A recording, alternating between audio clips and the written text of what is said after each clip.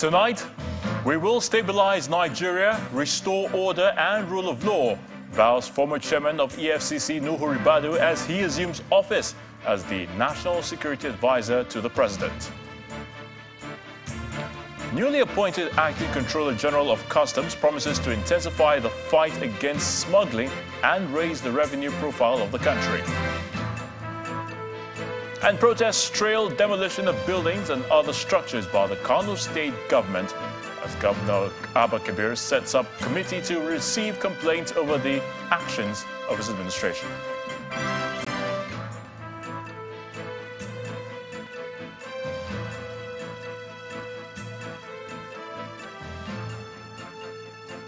On business news tonight, Nigeria becomes first African country to adopt financial reporting standards as NGX and Financial Reporting Council officially launch IFRS 1 and 2.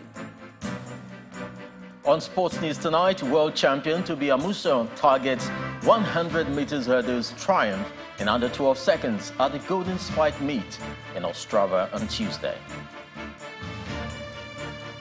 And from Abuja, the nation's capital, the Socio-Economic Rights and Accountability Project advocates increased involvement of citizens in the anti-corruption fight to ensure accountability in government.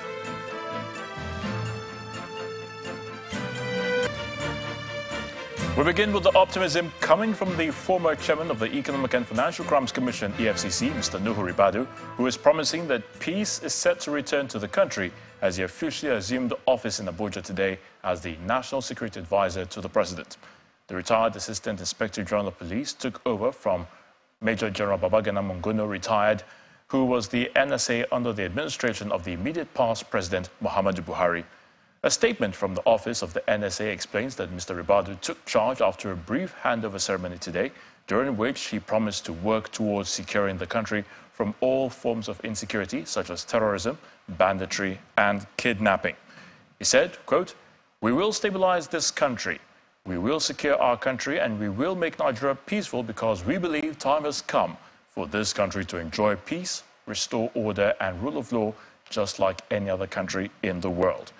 He, however, appealed to all Nigerians to join hands in restoring peace to all parts of the country, maintaining that the task is that of all citizens as well as friends of Nigeria. Mr. Ribadu was the pioneer chairman of the EFCC and was previously appointed Special Advisor on Security to the President Bola Tinubu on June the 15th this year, before he was announced as NSA 4 days after, in a shake-up in the country's security architecture that saw to the replacement of all the service chiefs, the Inspector General of Police, among many other changes. Meanwhile, the Acting Controller General of the Nigeria Customs Service is promising to leverage on the opportunities provided in the recently amended Act of the Service to curb smuggling, as well as increase revenue for the nation. According to Mr. Adewale Adeniyi, some of the provisions of the Act promote innovation and the use of technology to enhance operations of the service. He was speaking shortly after his assumption of office in Abuja today. Meanwhile, the acting Customs CG has been decorated by the Vice President.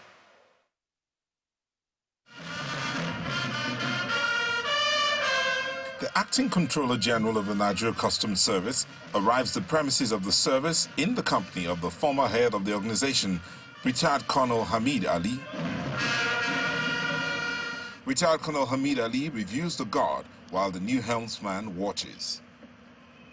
Remain the guards into the country. Dismiss. Done with the parade review, they proceed to the conference room of the service, where senior officers, friends and family members were on hand to receive them. Both the outgoing and the incoming controllers general make their speeches. And I'm one of the most happiest person today that I'm handing over to somebody who knows the road and the obstacles we have gone through to be where we are today. So for him, it's just to continue from where we have stopped. If a Controller General comes and finish off everything, there will be nothing left for incoming Controllers General to do. What is left for us now will be to build on the foundation, the solid foundation that you have created for us, and consolidate on some of those progress that we have recorded. Now to the purpose of the gathering, the handover from the old to the new amidst cheers.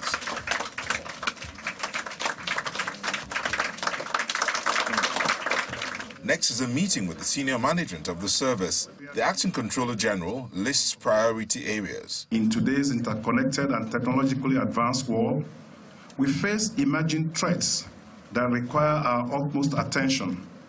E-commerce, global supply chains, and transitional criminal networks pose challenges to our role as custodians of trade facilitation and enforcement. When we asked about the specifics of how he will tackle smuggling challenges, this is what he said. There would be a lot of consultations. There will be a lot of meeting. We need to have a shared understanding on all these issues. But what I have said initially is that I would be emphasizing a lot of consultations with stakeholders. We are going to engage very, very critically with our stakeholders, and we are going to use innovative technologies to drive everything we are going to do. Earlier in the day, the Acting Controller General of the Nigeria Customs Service was at the Presidential Villa, where he was decorated by the Vice President.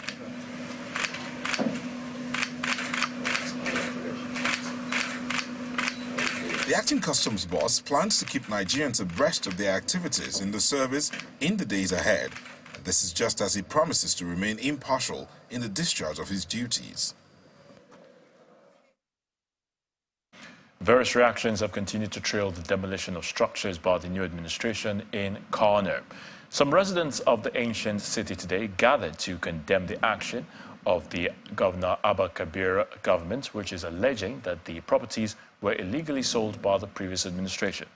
Today's protest follows an earlier demonstration by some residents in support of the decision by the government.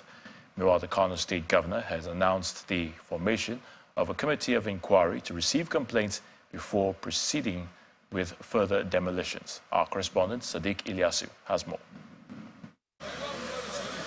The demolition exercise undertaken by the Kano State government has been drawing reactions from various quarters. The latest is this peaceful protest by some concerned youth. Taken to the streets with placards and banners, the protesters urged the state government to halt the ongoing demolition exercise. This demolition has cost our people a lot. Many have lost their jobs and businesses are seriously affected. The demolition is not good for the development of Kano State. What do they want our children to do? Since they have demolished their shops, this has to stop.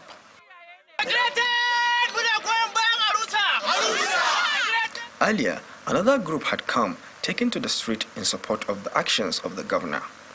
According to them, this is what is needed to clean up the metropolis. I would like to congratulate all our commissioners. Incidentally, Governor Abba Kabir chose to inaugurate his cabinet today. One of the first he did after that is to set up a committee of inquiry to listen to complaints before any further actions taken.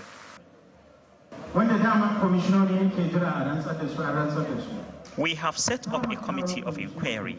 All we are waiting for is for the swearing in of the commissioners, and if it is done, so we are expecting them to start listening to the complainants. They will advise us on how best to handle the matter.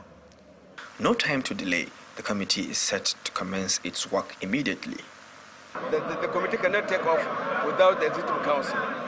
So it just has like a draft.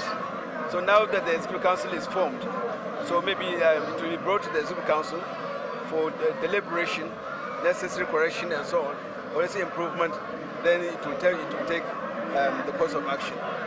The announcement of the committee of inquiry has brought a sense of relief to the owners of the buildings marked for demolition. Sadiq Ilyasu, Channels Television News. Those involved in child trafficking in Taraba State may face tough times in the days ahead. This is because Governor Agbu Kefes is warning that culprits of the act, as well as forced labor in the state, will face stiffer penalties to serve as a deterrent to others. The governor was speaking when he visited the UMC and orphanage where 37 trafficked children are taking refuge after being rescued from their abductors.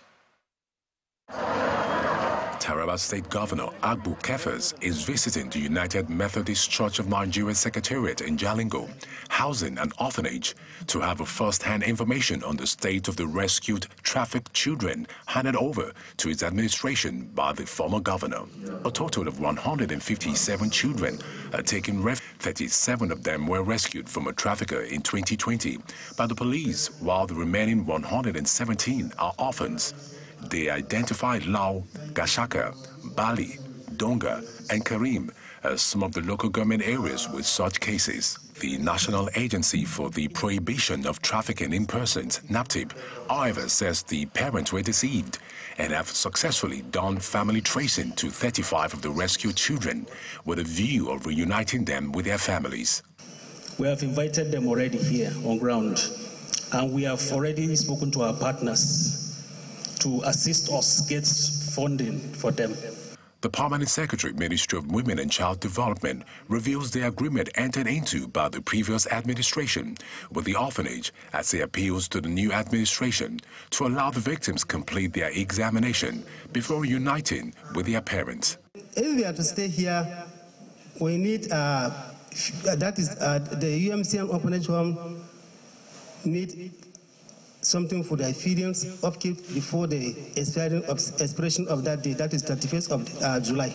Worried by the cases of child trafficking in the state, the governor says the offense is against the law and his administration will clamp down on offenders of child trafficking, forced labor, and abuse in the state by ensuring stiffer penalties. He gave an express order to allow them complete their exams beyond the contract expiration date of 27th June. Nobody should take them out of this place until they finish their exam. And when you want them to live here, let all the parents or people that are responsible, that are threatening, let them come and let these children identify them. The day these children are going to live here, I want to be present here. As the children pray for the success of the governor's administration, it is expected that government will engage more relevant agencies, especially security operatives, to come up with better measures to address the growing trend. To matters in the oil sector, former Minister of State for Aviation, Transport and Aviation, Mr. Isa Yuguda, has accused the NNPC Limited and past administrations of complicity in the mismanagement of fuel subsidy, which he described as a scam. The former governor of Bauchi State, who was a guest on our breakfast program, Sunrise Daily, believes the subsidy regime should have been stopped as far back as 2010, but for vested interest and the lack of political will. And everything about the subsidy regime and then the scam in the subsidy regime was discovered by my committee. And of course, since then, recommendations were made, which unfortunately were never implemented, and it's very sad. I'm sad to let Nigerians know that from what I saw, we came across situations where subsidy was claimed on pipelines that never existed. You just claim that I would have pumped X amount of, either finished products or crude, maybe from Kaduna, from Warri to Kaduna.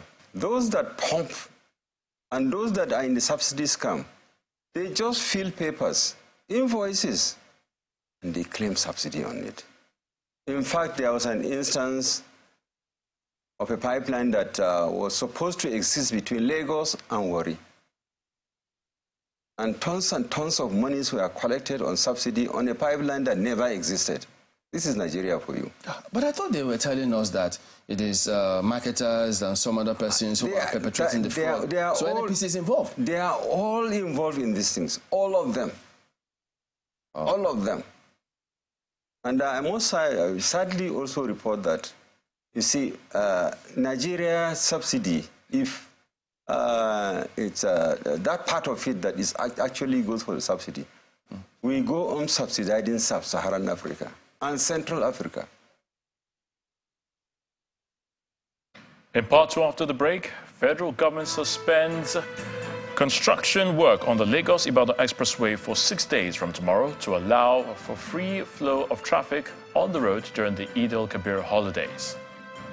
Do join us again. If you just joined us, you're watching the news at 10, coming to you live from Channels Television. A reminder of our top stories. We will stabilize Nigeria, restore order and rule of law, vows former EFCC chairman Nuhu Ribadu as he assumes office as the National Security Advisor to the President. Newly appointed Acting Controller General of Customs promises to intensify the fight against smuggling and raise the revenue profile of the country. Protests trailed demolition of buildings and other structures by the Kano State government. Governor Abba Kabir sets up committee to receive complaints over the actions of his administration. And leader of Wagner, a mercenary military group, denies trying to overthrow Russian President Vladimir Putin.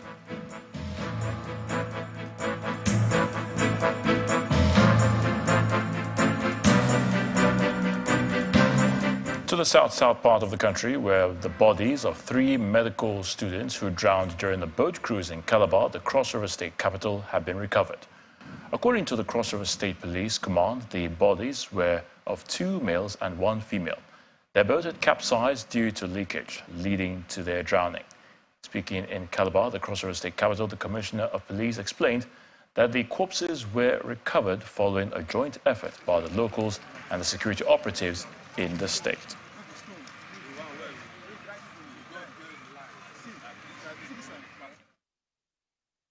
To the southwest, where a gas explosion in the Agege area of Lagos State has left 4 persons with varying degrees of injuries. The blast, which occurred in the early hours of today, was said to have emanated from a gas shop following a leakage from one of the cylinders. According to the Lagos State Emergency Management Agency, LASEMA, rescuers were able to contain the inferno from escalating to adjoining shops and nearby buildings. LASEMA's Permanent Secretary, Dr. Femi Okeosonyitolu, explained that although no life was lost in the incident, the injured persons, 3 females and 1 male, suffered second-degree burns and were taken to the Lagos University Teaching Hospital, Lasuth, for treatment. It appears the Nigerian military is poised to clear its name over its alleged involvement in oil theft in the country, as it takes the battle to the creeks of the Niger Delta, where suspected unrepentant militants carry out oil bunkering in Bayelsa State. In a statement, the Director of Army Public Relations, Brigadier General Onyema Nwachukwu, explains that troops of 5 Battalion operating under 16th Brigade Nigerian Army raided a camp at Azuzuama community in Ijaw local government area of Bayelsa State yesterday and captured an armory used by the suspects to carry out their nefarious activities. It says 5 AK-47 rifles, 2 rocket-propelled grenade bombs, 4 rocket grenade bomb charges, 14 AK-47 rifle magazines and 1 pumping machine were all recovered during the raid. He added that their camp was also destroyed. A former leader of the ex-militants, Mr. Asari Dokubo, had recently accused the Nigerian military, especially the Nigerian Navy, of being behind the oil theft in the country. However, the military authority responded to Mr. Dokubo's allegations, challenging him to mention the names of those involved. The federal government has announced a stoppage in construction work on the Lagos end and other parts of the Lagos-Ibadan Expressway from tomorrow till July the 2nd, with workers expected back on site on July the 3rd. This stems from the heavy traffic flow being experienced on the Lagos-Shagam route in the last couple of days, which is expected to increase during the festivity. According to the Federal Controller of Works in Lagos, Mrs. Olukorede Kesha, other factors being considered include inclement weather conditions.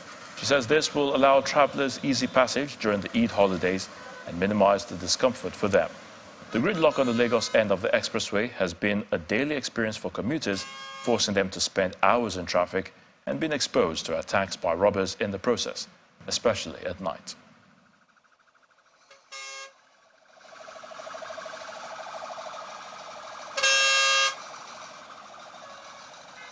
All right, let's head to the nation's capital as we take our stories from the nation's capital, of course, of Abuja. Victor Matthias is standing by. Well, thank you, Ayo. From Abuja, in order to guarantee strong and accountable institutions of government, promoting citizens' action for transparency and accountability in the management of public resources is crucial. Well, this is according to the Deputy Director of the Socio-Economic Rights and Accountability Project, SERAP, Mr. Kolawole Oluwadari, who notes that considering the challenges currently faced by Nigerians, it is pertinent for citizens to actively engage and participate in governance by holding government to account. He was speaking at a workshop on promoting citizens' action for transparency of public resources in Nigeria. This event is a continuation of the advocacy drive that SERAP has been undertaking for a while.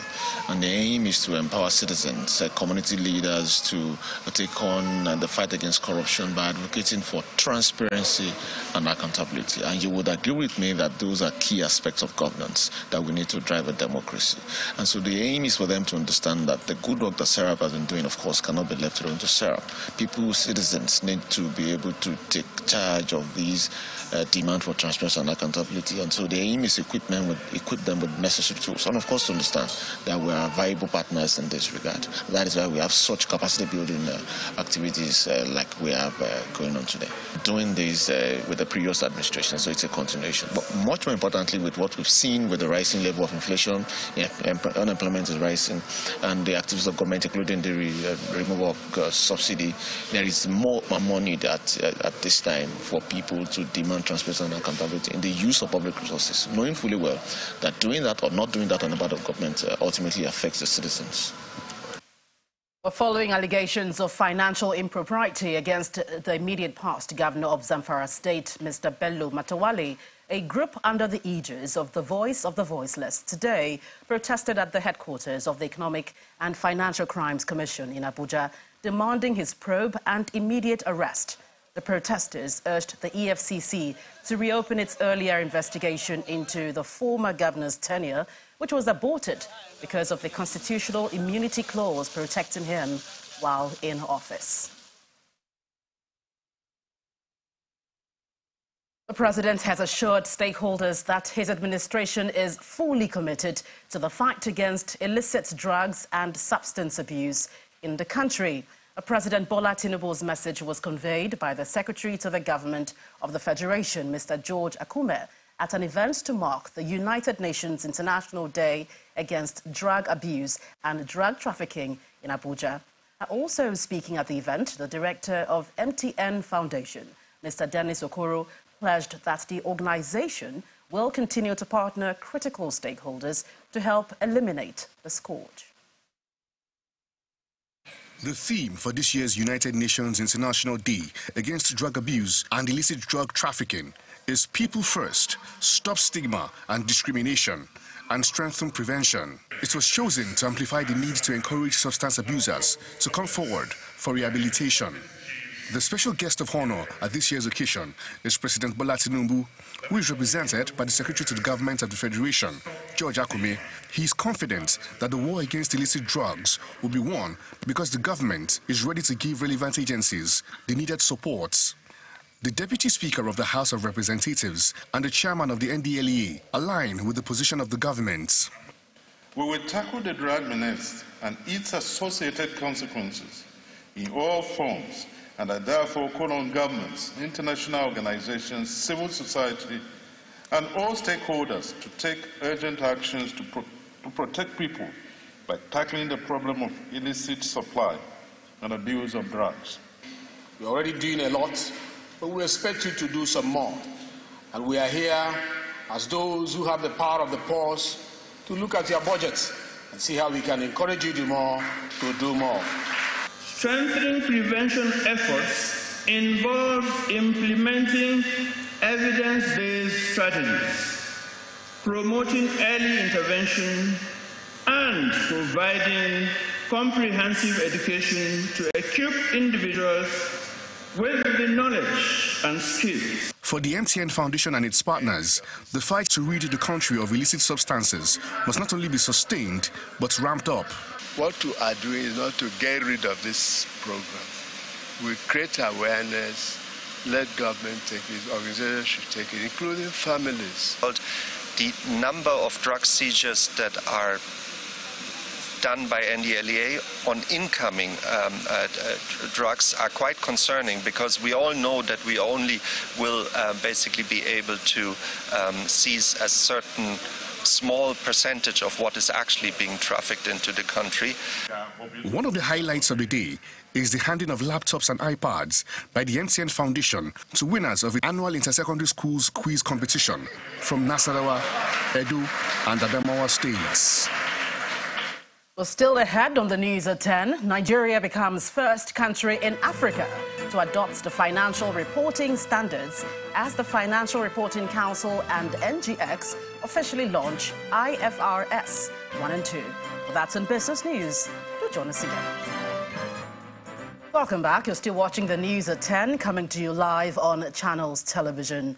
To education matters, the management of the Regent Primary School, Abuja, is applauding the rigorous inspection process by a team of British schools overseas commissioned by the UK Department for Education to inspect and accredit British international schools outside the United Kingdom.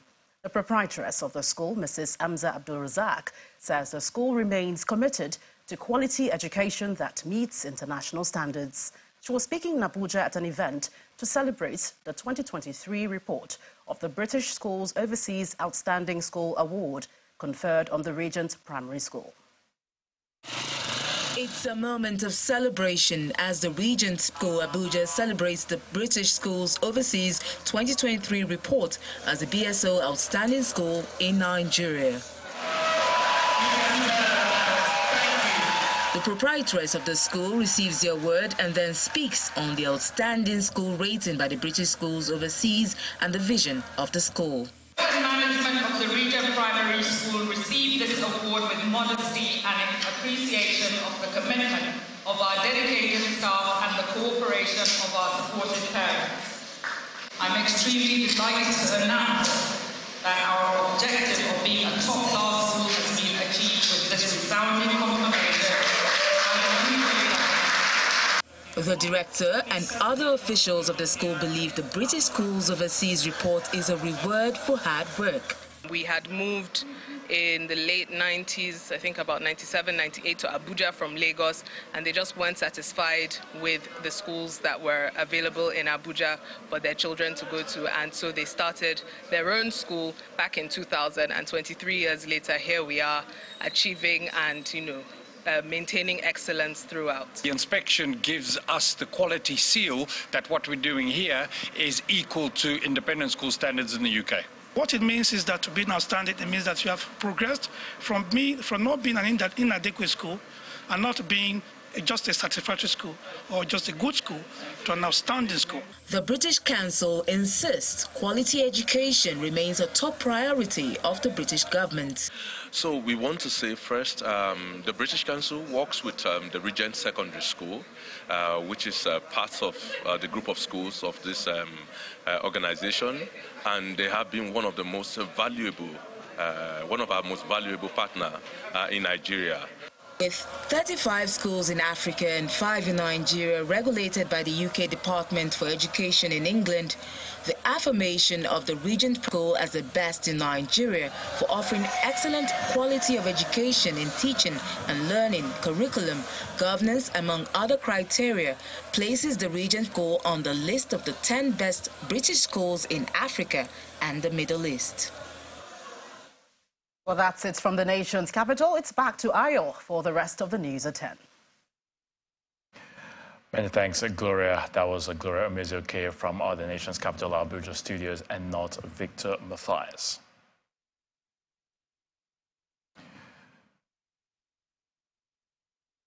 Anne Wilder will be standing by to give us the very latest in the world of business.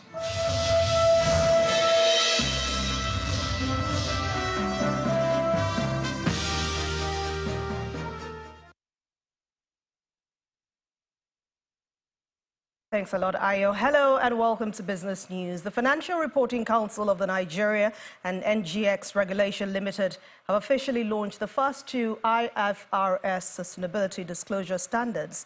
The launch held today in Lagos, and it marks a historic milestone as it makes Nigeria the first African country to adopt the financial reporting standards. According to the FRC, This is a testament of Nigeria's commitment to responsible and sustainable business practices. The IFRS 1 and 2 are expected to provide a global baseline of sustainability disclosure that meets the information needs of investors, enabling companies provide comprehensive sustainability information to global capital markets.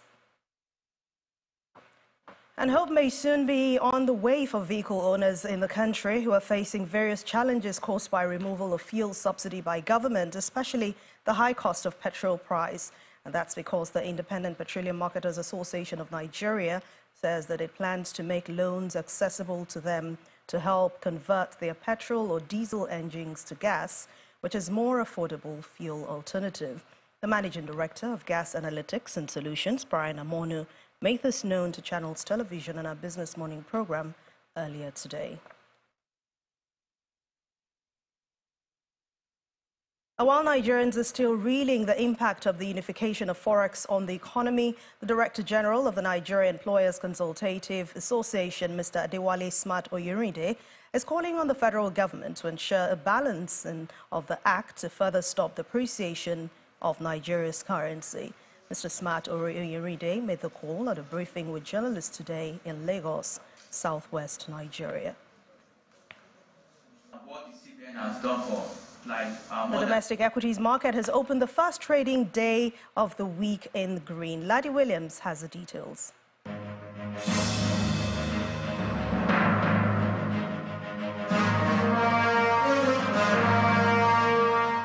Hello and welcome to the Stock Market Report. Well, first trading day for this holiday shortened week kicks off in the green with the all-share index up today, 0.22%. That's what we're seeing after closing positive yesterday. So it's 59,338 points for the all-share index. Market cap 32.30 trillion naira. Let's look at the activity chart now. You see its volume. That's down compared to what we had last Friday, but we see more volume of value there, 13.1 billion naira. That's the worth of stocks traded today in the market. Deals, 8,000 level, new level for deals right now. Let's look at the sectoral performance.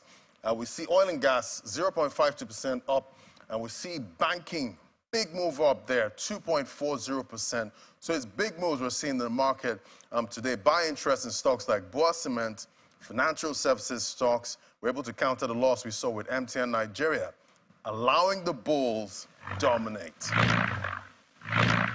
And that's how your money performed today at the local boss. I'm Laddie Williams.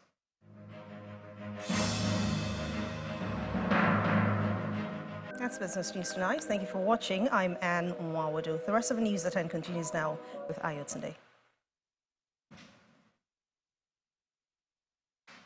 Thank you so much, Anne.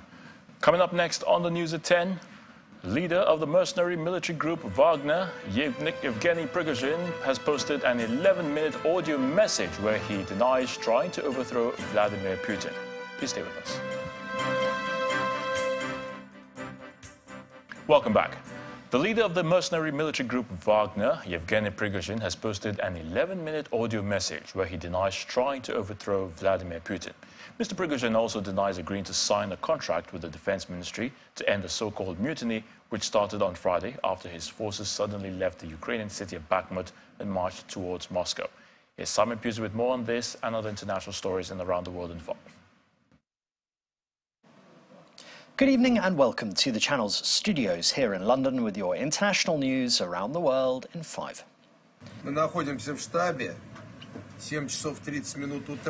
The leader of the mercenary military group Wagner, Yevgeny Prigozhin, has posted an 11-minute audio message where he denies trying to overthrow Vladimir Putin.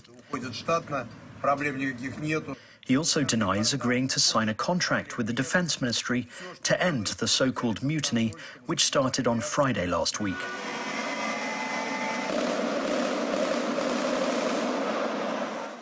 It's after his forces suddenly left the Ukrainian city of Bakhmut and marched towards Moscow.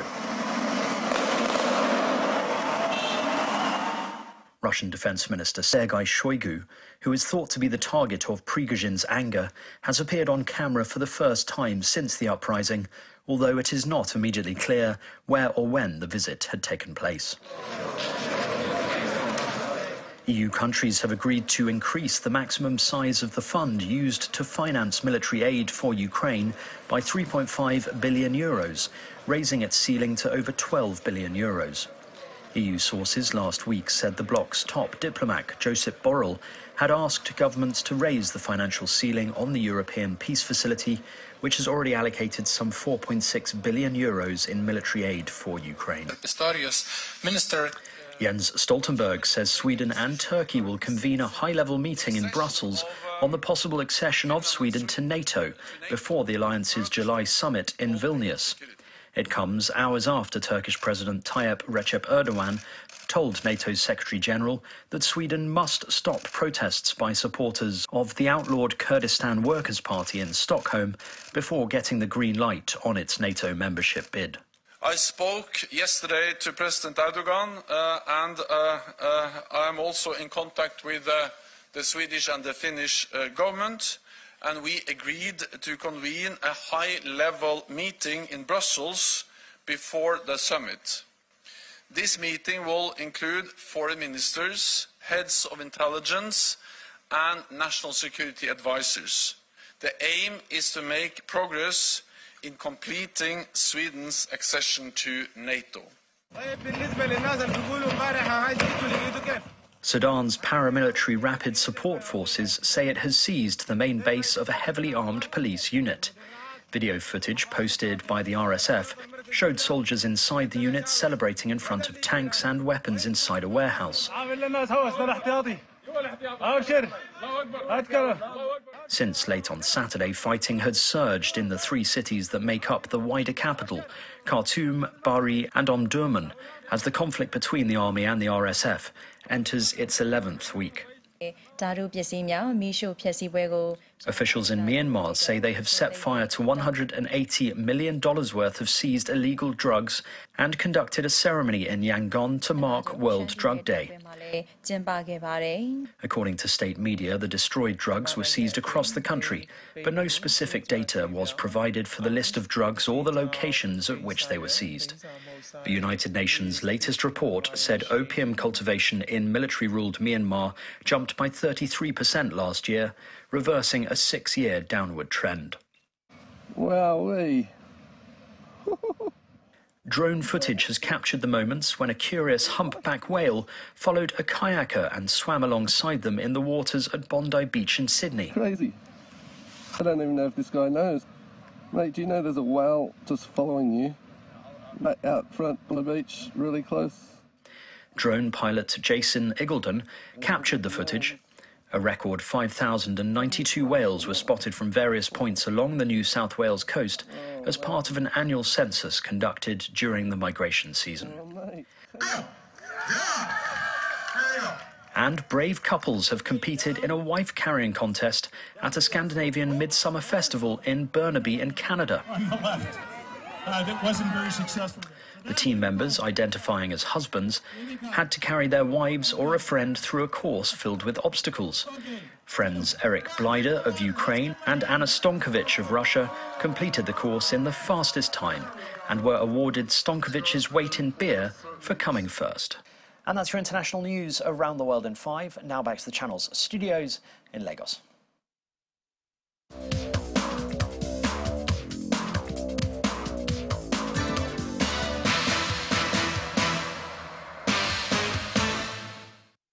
Welcome to Sports News. I'm Chris Elems. Reigning world record holder Tobi Amusan believes she can run the 100 meters hurdles in under 12 seconds if the bars remains at the present height.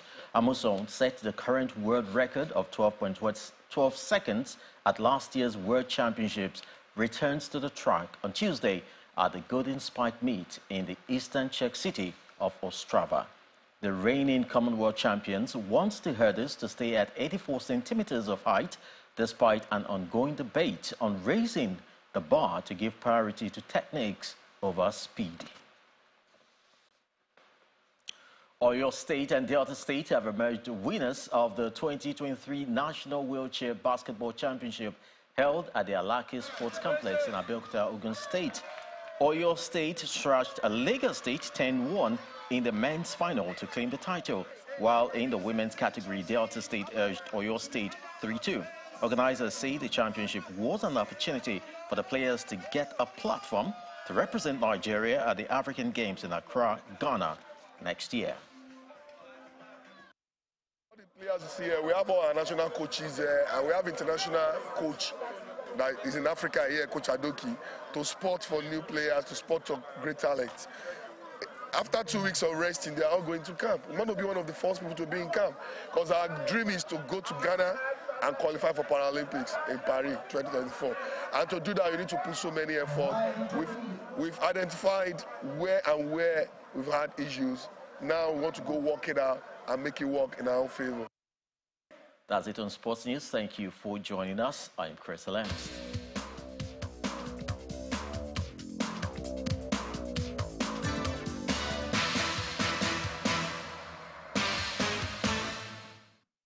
Thank you so much, Chris. And the main news again. The former chairman of EFCC, Mr. Nuhu Ribadu, today assumed office as the National Security Advisor to President Bola Tinubu. He vowed to help stabilize Nigeria, restore order and the rule of law. Newly appointed Acting Controller General of Customs today promised to intensify the fight against smuggling and raise the revenue profile of the country. That's the news at 10 tonight. Thank you so much for watching. I'm Ayo Tunde Balugo from all of us here to have a good night.